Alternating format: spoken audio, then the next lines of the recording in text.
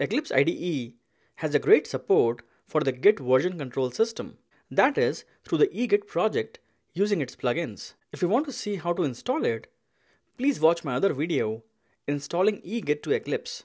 In this video, we will see how you can start tracking an existing project of yours using a local Git repository as well as GitHub using Eclipse. We will also see how to make a change, commit it to a local repo, as well as push it to GitHub. For those of you more comfortable with the command line, please watch my video adding an existing project to git/github using command line. Git is a free and open source distributed source control system which is very popular in the IT industry. GitHub is equally popular web hosting platform for the Git repositories. First, let's go to github.com, click pricing. GitHub allows you to create free personal accounts for public and open source projects. I have already created an account, so let me sign in.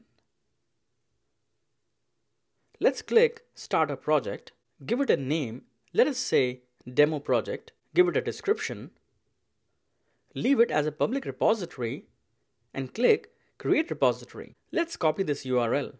We are going to add our project to this repository on GitHub. Now, I have Spring Tool Suite running here on my machine, which is an Eclipse-based distribution, where I have also installed the eGit plugin. Here is an existing project, which is a Spring Boot project I had created earlier for building REST services, which I want to track. Please watch its video on my channel if you want to learn how to build that. However, it can be any project, not necessarily a Spring Boot project, and for the Git discussion, the type of project does not really matter. To start tracking it with Git, first, let us create a local Git repository for this project. So let's right-click on this project, go to Team, and select Share Project. Now, we can add it to an existing repository. In our case, we have none. So let us create a new one. Check Use or Create Repository in the parent folder of the project, select our project, and click Create Repository. This is the location where it will create the local Git repo. Click Finish, and it is done. Let's go to Window, Show View, Other, expand Git, and choose Git Repositories, and say Open. And we can see our repository here. Let me bring the window to this side, and here we see the local repo. Let us also open the Git staging view. So again, go to Window, Show View, Other, expand Git, and choose Git staging. Let us also bring it here. This view shows us files which are unstaged, as well as lets us commit and push changes. Next, let us choose the files and folders we do not want to track. We do not want to track the bin and the target folders, so let's right-click on bin, go to Team, and choose Ignore. It creates a .gitignore file for us. Similarly, let us also right-click on the target folder, choose Team, and then Ignore. It also adds it to the .gitignore file. Let us go to the file system. Here is the .git folder, which holds our local repository. Here is the .gitignore file. Let's open it.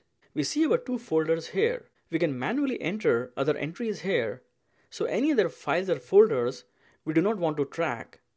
And if the file or folder is not at the root level, we have to give its full path.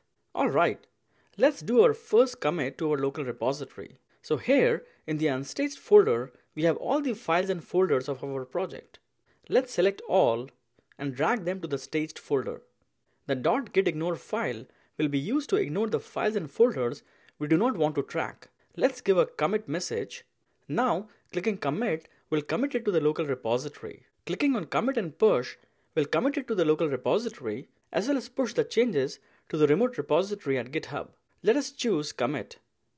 So now the changes are in the local repo. As you can see, it created a master branch, and here is our initial commit. Let us push the changes to the remote repository. So let's right-click on the project, go to Team, and then Remote, and then Push. It is going to ask us for the remote URL. Let us paste the GitHub repository URL we copied earlier. Let me enter my GitHub username and password.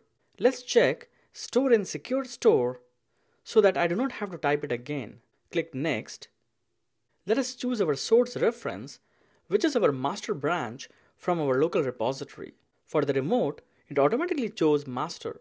Click on add spec and you can see it is added for the push operation.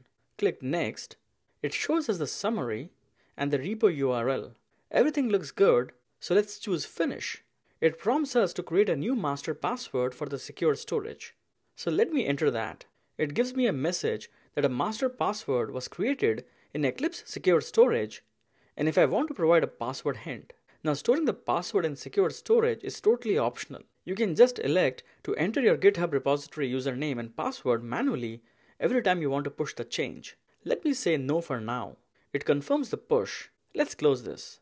Now let us go to our remote repository on GitHub and refresh it. And here we see our files in here and the initial commit message. And you can see it did not bring the bin and the target folders as we had excluded them using our .gitignore file. We can now continue to make changes. So let's modify our file. Let me enter a comment.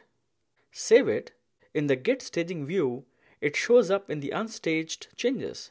Let me move it to the staged changes, add a message, added a comment. And this time, let's choose commit and push to commit to the local repo, as well as push it to the GitHub repository master branch. Click next, and then finish. And it confirms the push. Let's close this. Let's go to GitHub, refresh it, and we see our second commit message. We can click on the commits to see our commit history. And we can drill down the code to see our comment in here. So this is how we can add an existing project to Git and GitHub using Eclipse, make changes, and then commit our changes. Thanks for watching.